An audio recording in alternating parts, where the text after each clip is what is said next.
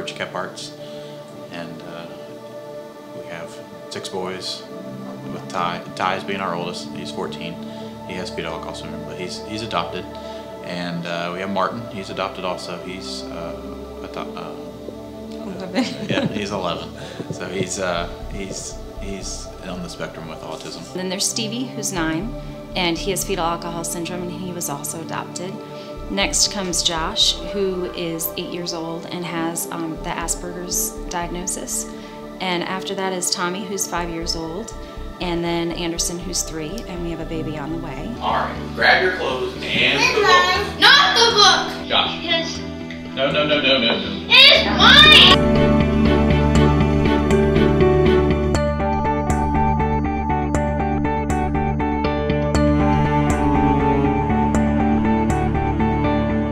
The other positive thing about having a diagnosis is that you know what's going on with him, but the rest of the world still doesn't. And half of you wants to scream at him, hey, you know, he's autistic, back off, you know? Yeah, one of the things that really worries me the most about Josh is that he really hasn't made any true friends. He's 8 years old, and he's not really interested in outside activities. He would rather be home with us, and it's just hard as a mom not to see him being accepted by other people and a part of society outside of being a member of the family.